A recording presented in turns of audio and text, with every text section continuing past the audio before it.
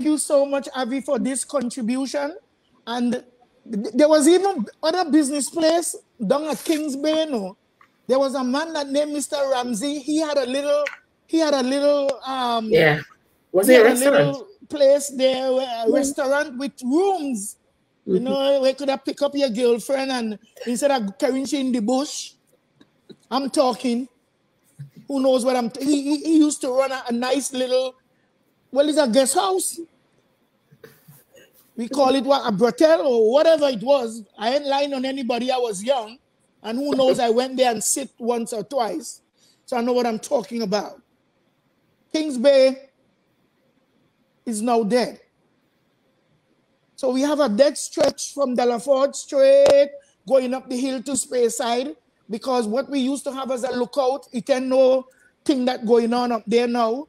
They should have, people should have be up there with restaurants and selling food and stuff. Absolutely. Food and art craft. We need to get back to the old art craft of using spoon pines and tie-dye. Yes. Who wants to see these different things? Any other thing you're giving them right now, they have in America, they have in Europe. They don't want to come someplace different for the same things. So we have to entice them. And we have to for all the skills. Thank you, Avi. I know you went over our 6 minutes, but you answered more than once. So now Mary is here. So let's welcome Mary Dates. Hello. Mary, where are you? Oh, I'm here. Because you need some light. I ain't seen you good at all. I'm hearing you very good, but I don't know if you have to sit a little higher and face the light. Okay, let's try that. Welcome, Mary, everybody. Welcome, Mary Dates Mitchell and the Delafordian. So now we're going to move now to, fix yourself, Mary. We're going to move now to Joanne. So, Joanne, you will pick up. There's so many things to speak about with regards to Kingsway waterfall. I think the waterfall, Avi, you might not remember that, but they used to use it. Sit higher, Mary. An area to baptize people because they had a really big pool there. I think the pool is there. It's not as big as you can see. The water levels have decreased. But then when you think about the way we slash and burn in Tobago, they clean the land, they cut down trees, they let the fire loose. As you know, forestry encourages rainfall. So if you are going to cut your trees, you are not going to have the rainfall that you want. And so that can be part of the problem that we are having. Erosions will take place because you're cutting trees, you're burning the land. Initially, it's good for the soil, but after the rainfall comes, then it takes away the nutrients in the soil. And, you know, the rivers along the way, over the years, they were taking out gravel and stone and then cutting into the bank. If you look at where I live in Louis Dore Local Road, that happened. We used to have lots of land there. You had lots of guava trees where we had our pig pens and things like that. But then when they started cutting, because people were selling the gravel to Harry, that guy who lived in Mount St. George, right? He had a plant. And so when he started to cut, he was thinking money. I remember I used to say to my dad, and, you know, look, what they're doing, they're going to erode the land, you know, and destroy it. So he used to cut the bank and take out the gravel that was in the soil. And, you know, when the river coming from Fox and taking all those corners, then it took away so much of the land. And I think that kind of thing, maybe they're not so much digging out those things today. But as you can see, Tobago, the coast and everywhere is disappearing fast. Just to talk about Delaford, I think Delaford was such a vibrant community. In terms of the market that when Avi spoke about it, as I was part and parcel of that market, because we not only sold meat, we did vegetables, and there were many families. That's where they made their money. People were going to Trinidad and trafficking, buying their goods and coming back and selling it. You know, Erica Orr, I think she may be out there somewhere, who was one of the people, and many, many others, and including our family, Reese and Cherry and your mom, and everybody used to do that. Yes, they used to do trafficking. the trafficking, and so the market was so vibrant. People would come from everywhere, Saturday morning, Friday evening, you know, to carry on that market. Then, you know, we used to have, Delaford had a steel band tent, and that was, I think it was called Wassa something, I can't remember, it's such a long time ago. And, you know, we had cultural activities there. They would take part in Best Village. So you had people like Wendy Nicholson. Wendy, I always think about Wendy to this day because she's got so much talent, so gifted with her music and dance. And then we have Barry, Joey, Ricky John, the guys I could remember, Floyd, what was his name? Floyd was some dung besses, you know. Floyd used to drum with them as well. Yeah, Floyd Wolf. So they all used to drum. You always see them in the concerts, and those are the things. And then to touch on the things like the arts that we used to do at this Delaford RC school, they used to do a lot of classes. You did icing cake. I learned a lot of stuff there. People were doing screw pine work. And, you know, I remember coming. You remember Miss Orr? Miss Anora. Anora, yeah. So, you know, I came to New York back in 2018, and I was in what do you call it? That store. What do you call that store in Manhattan? That pretty famous store. I can't remember it now. Macy's.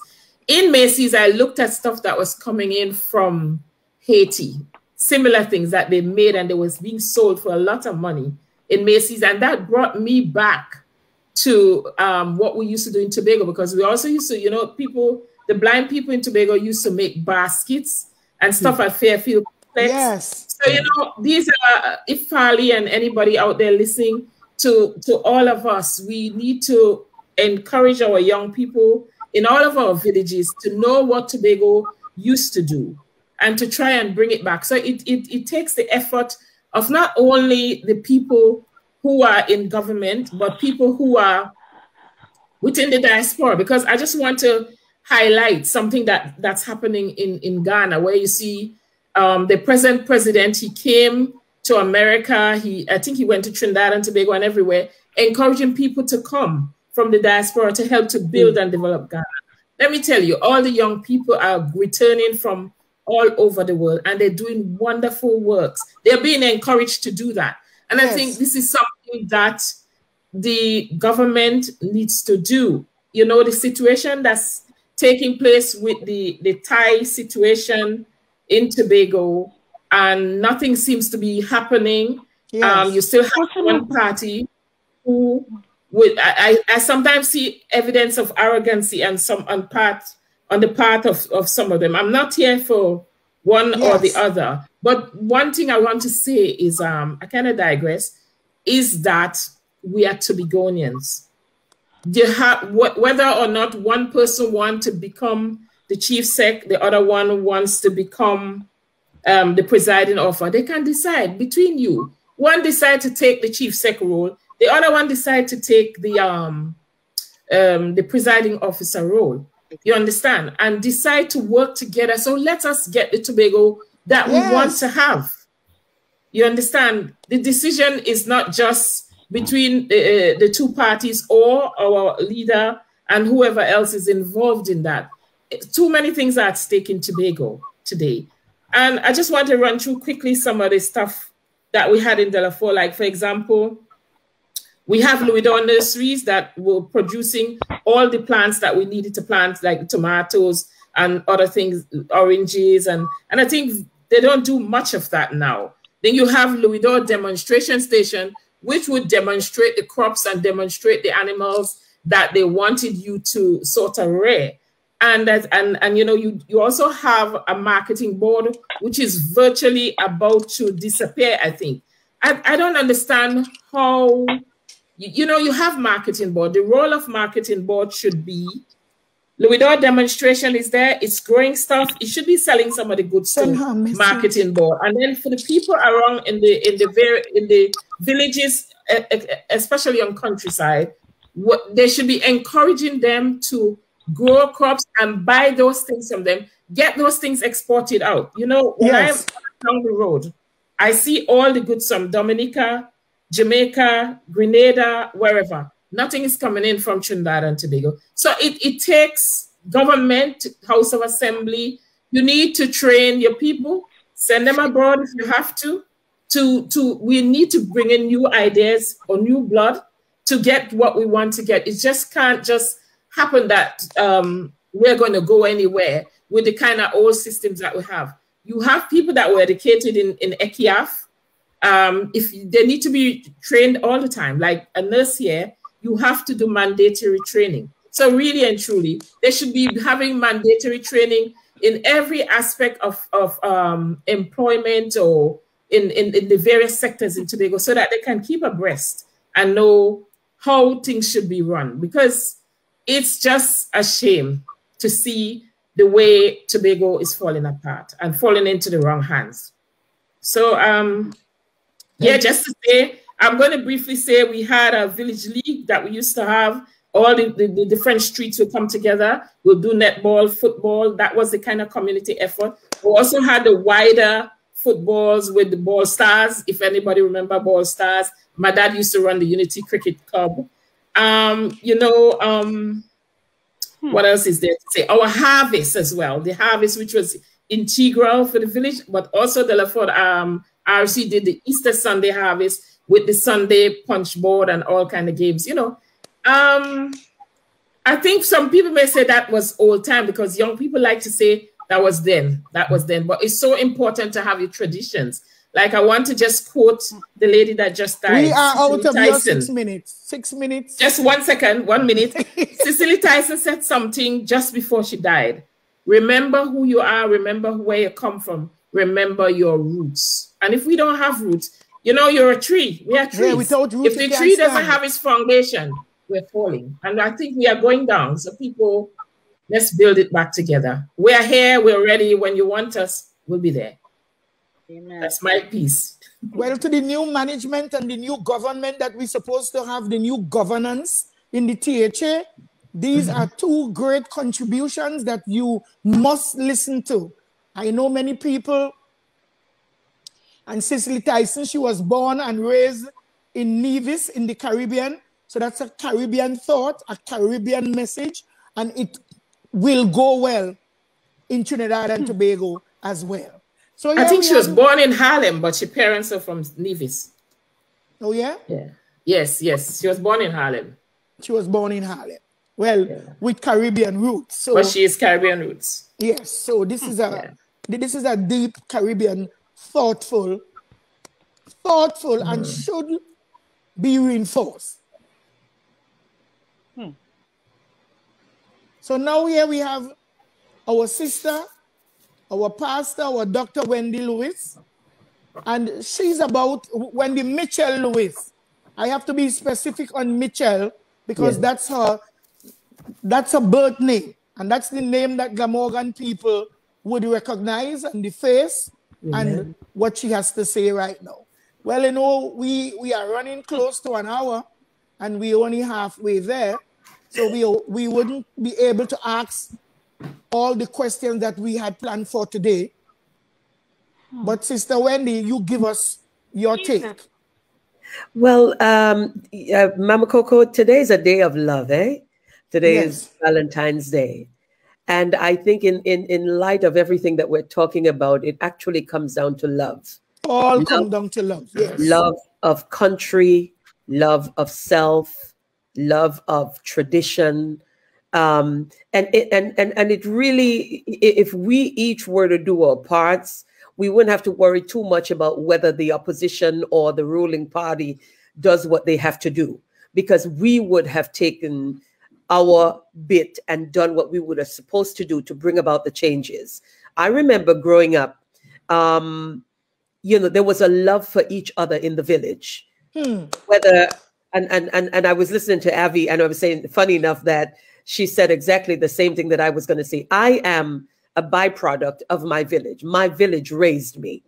I told you my history already. I never knew my mom. My mom died when I was 6 months old. Never knew my dad. So I had my grandmother, and everybody knew her in the village of Glamorgan as Miss Iris. So she raised me. But my village, we didn't have electricity. So I had to go to a fellow villager's house to do homework sometime late at nights. or to use, whatever resources. It was the village mentality that in the days that we didn't have enough, to eat, that the village fishermen would come up and you would hear them even while they're selling their fish, with the horns blowing and everything, but they would stand and they would make sure that we had enough fish to eat. There was people in the village that baked and sent over bread and sweet bread and cakes. So I am a product of my village. Everybody was able to correct me. I didn't like it at all, but I thank God for it. I had to call people auntie and uncle who weren't even my auntie and uncle, but I thank God for it. Praise God. So, but another thing though, is that I remember if we were going to wash down by the river, that love for each other. One person brought saltfish buljol, another one bought juice or morbi. And we're coming from different households, if you get what I mean.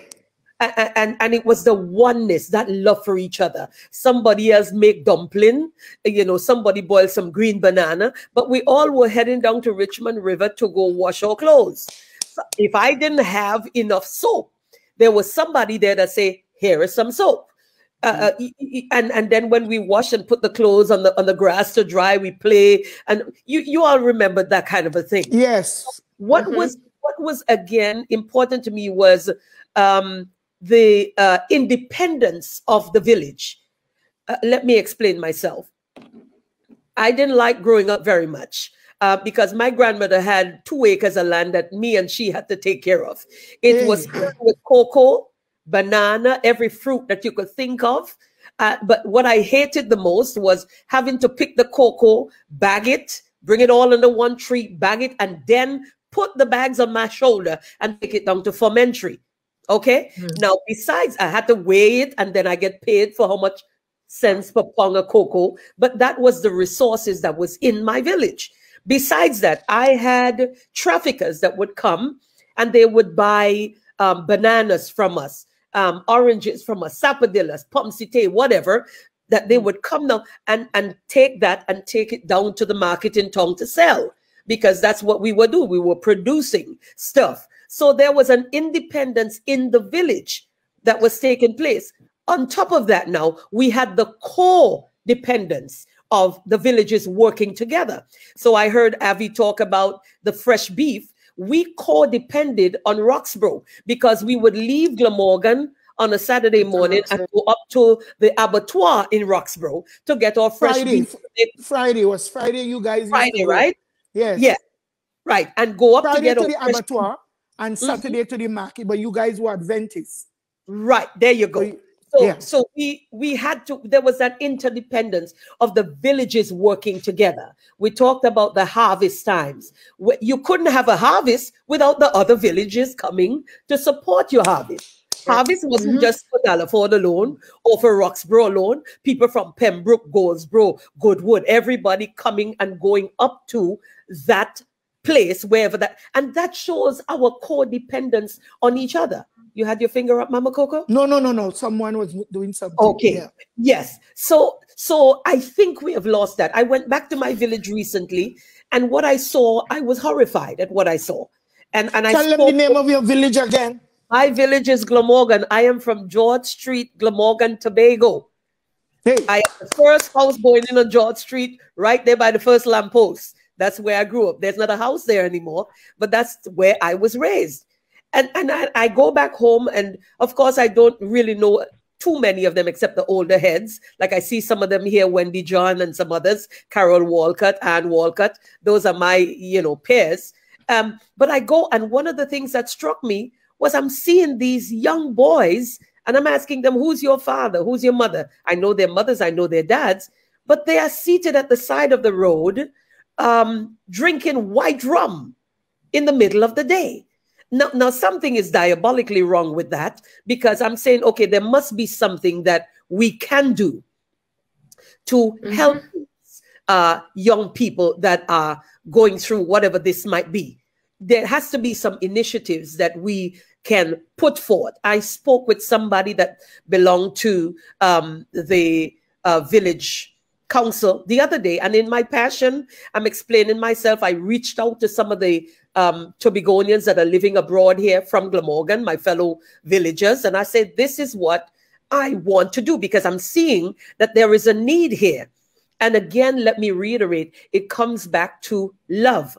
If we don't see them as our children, if we don't see them as, you know, the future, and we just look past them, watch them drinking rum by the side of the road or smoking weed or getting into trouble and ended up robbing people or raping somebody, God forbid.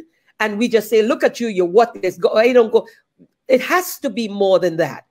There has to be something. And it comes down right back to God is love. It has to be love. It is love that will keep the politicians from robbing the poor.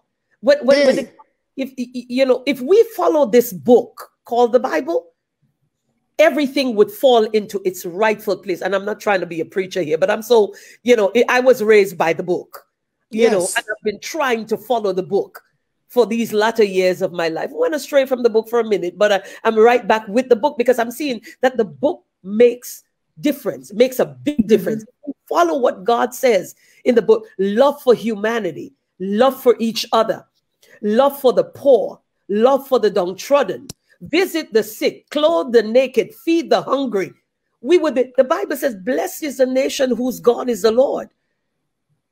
And if the nation or the politicians or the leaders are not following the book and are not living or doing right by the book, then of course the country will suffer. So I called in go ahead. Like one of the first rule, thou shalt not steal. There you go. There you go. Anyhow you look at it. I mean, we knew about it when I remember the days when I used to climb up on somebody, orange tree or the plum tree. At watch now. I'll go on Mr. Johnny Mac plum tree to thief plum. Oh God, I won't show man again, you know. But the plum branch break. You know what? I take the plum branch and carry it home and plant it. And it give me a plum tree. Really? Yes, it will. But I'm just saying all of this in my passion. I said, listen, what can we do for the village? Because I'm not happy with what I'm seeing here. I said, okay, we have a village council. We have a community center. Just give me a room. I am working with organizations across the world where we plant libraries in low-income neighborhoods all across the world in different countries.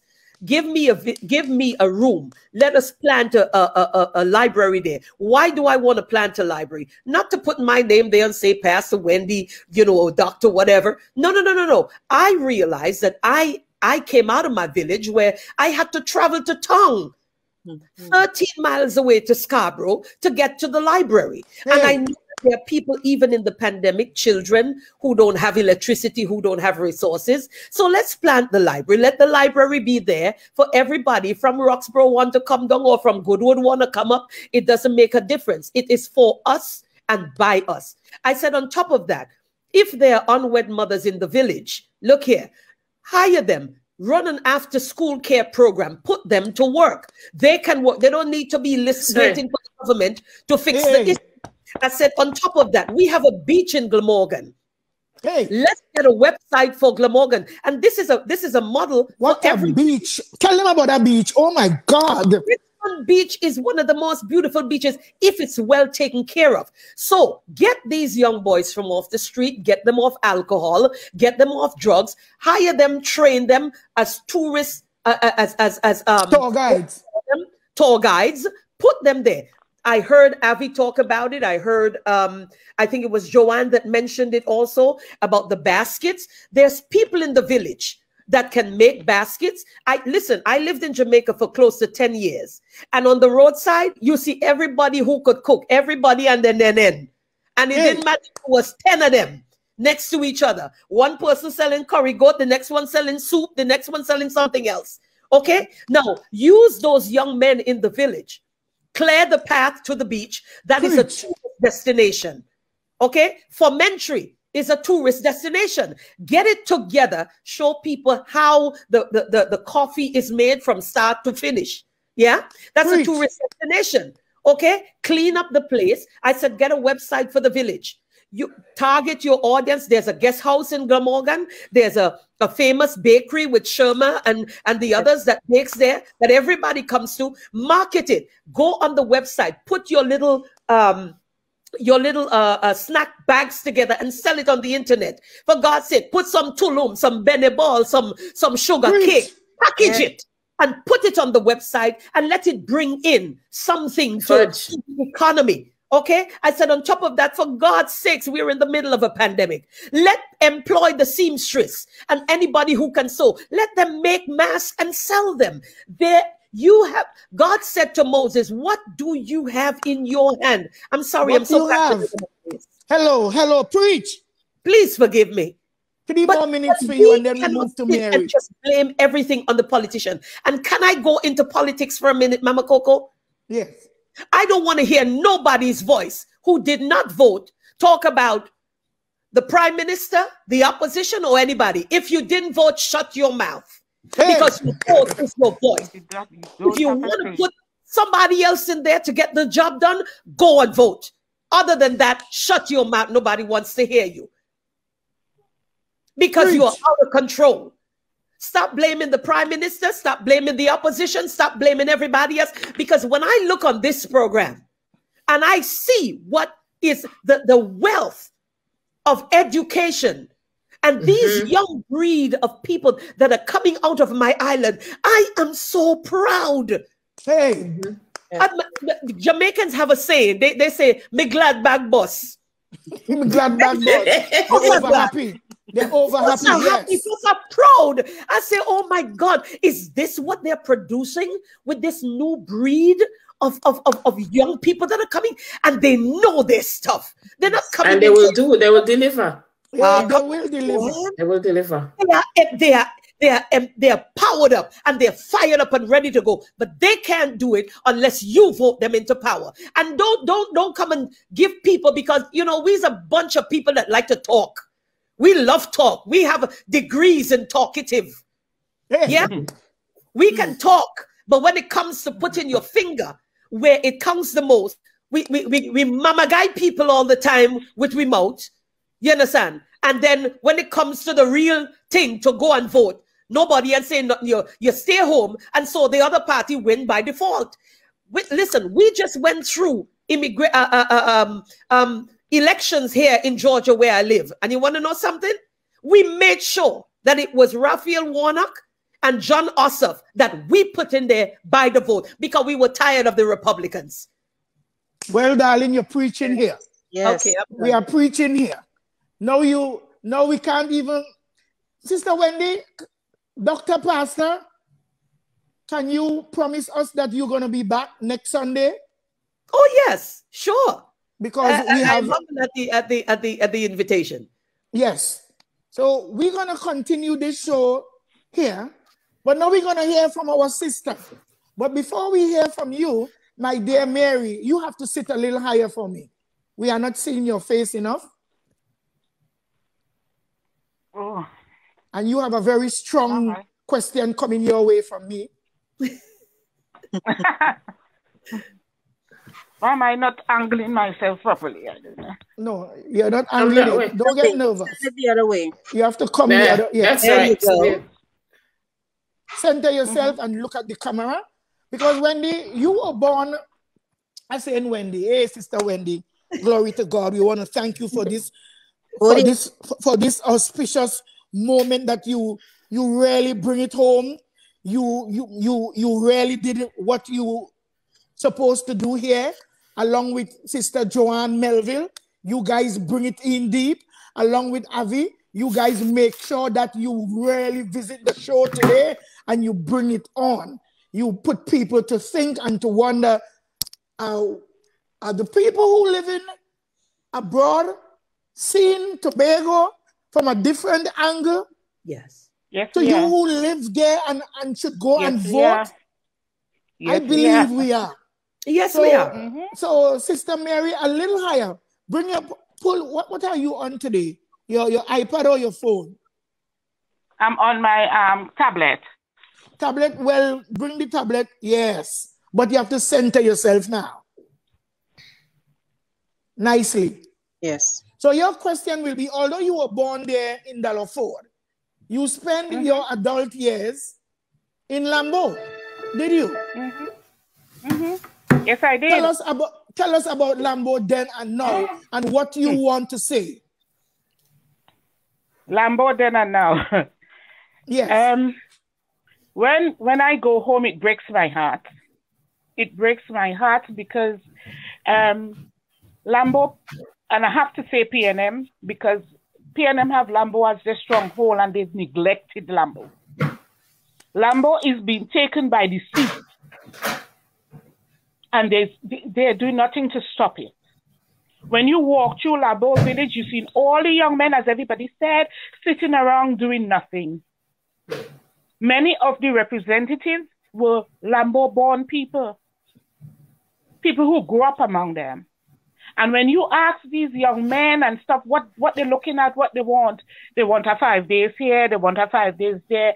They have no action plan for the future. They see the here and now. I must also say that there are a lot of activities, there are a lot of YTEP and other things that have been provided in Tobago. 200 of them will go and register on a course. And by the time the course is ended, you don't even have 5 to have a graduation ceremony. So even though we want to say the politicians, these people have to take it upon themselves. We have to love ourselves, as Pastor Wendy said, and want better for ourselves. And if we don't want it for ourselves, we need to do it for our children, our grandchildren, and our great-grandchildren that come in. Okay? Lambo used to be such a beautiful lot of football, cricket, everything, because my brother was an average cricket player. Still to this day, he migrated to the UK, and he still plays cricket at the age of 58. Hey. And always getting Sportsman of the Year. Cricket of the Year, it is club. You understand? It's something that is passionate in the village, but there's nothing in the village for the young people to do. And that is very sad. When all the shops that were Lambo on the Milford Road where we lived, we had shop on the left, shop on the right, and you walk through there now, there's nothing. All breakdown buildings, nothing there. You understand? And there's no injection of no resources into all these areas that these people go up and beg you to vote for. And they will do this, they will do that, and there's nothing done. So it is so sad, but as I said before, the young people need to access the things that are available in Tobago, because they are. A lot of people go to schools, go to courses, do courses in Tobago, and get their degrees and things like that. But again, it's finding a job for them because they all are given 2-year contracts. We are going to allow Mary to speak a little here. Go ahead, Mary. Tell us now about the Sea Coast. Tell us about, do you have the property there yourself? Yes, the Sea Coast, when they started to dredge the Deepwater Harbor in Scarborough, I remember my mother and they protesting about it because our house was on the Sea Coast going along Lambo. And there were a lot of protests, nothing's been done. Every government that has run the THA has promised. The sea is taking all the land, all the houses. I think our house and maybe 1 or 2 others are still functional on that sea coast. But it's shifting it away. And no one, they come and they look at it and they said, oh, we can't do much because it will cost too much. But the 1.2 billion that is unaccounted for would have done a great job to save those land in Lambo. Say that again so people can hear. Yes, the 1.2 billion that is unaccounted for. It could have done a lot to stop the sea from reclaiming the land. In Lambo? So, in Lambo. The whole course of Lambo is gone. All Scarborough. I used to walk from Lambo to Scarborough Methodist, from Scarborough Methodist back down. We're walking all on the beach coming down. That's right. You can't do that. Scarborough Tech is being claimed by the sea. Yeah. Because Scarborough Junior Secondary, you cannot walk behind there. That's right. Moved they have moved the licensing office. All of these, because We used to walk. Mommy used to give us money to take the bus. We buy sweetie. We take off the shoe. We tie the lace around our neck, and we walk on the coast and go home. You can't do that. The sea has taken it all. So we are losing a lot of our land, a lot of our heritage, because Cavosec soon will have to be relocated. Ah. Yeah. And Shaw Park. Yeah. But Shaw Park, there's nowhere there that you could really do much activities now. You used to have nice cricket tournaments and things up in Shaw Park. Schools, what about our country schools? Must go Shaw Park. You used to go down Shaw Park to do your sports. You had your sports days there. No, they built up that building there that is the cultural complex, and that's it. So it's these investments that are missing. Go ahead, Wendy. I would reiterate my point. If we can sit here and talk about how many billions are missing, then you've got to get these people out of office by voting them out. Not voting for it to be just a margin, and I'm not sanctioning anybody. I'm just saying that this is the way that, elections are run. If somebody is not doing the job that we want them to do, how many years now? Why would you get up off of your blessed assurance and go vote? Praise Jesus. Hallelujah. That's a spiritual thing. That's a Christian when I speak to my relatives and my friends in Tobago, they will tell me, well, everybody about got their thief anyway. So nobody not tell me about people at thief, because everybody does thief, everybody does support a family. I said, well, okay, if you put somebody else there and they've done the same, you get rid of them. The power is set with the citizens. Yes, of the country. It's in your hands. Not with the government. The government don't have no power. Yes. You give them the power. And if they go there, they're not doing what they're supposed to do for you, the citizens of the country. You have your democratic right to vote them out. Amen. Don't hold on to them. Don't hold on to them. Don't hold on to mediocrity. Don't hold on to substandard. Don't hold on to that. You get rid of them and put somebody else. They misbehave, you get rid of them. Bye. That's democracy. We were talking about how so many of the young people are stagnated, sitting everywhere. They haven't, they have to have an initiative as well. But it's a collective effort. You need government, you need the church, you need the village council, you need the diaspora.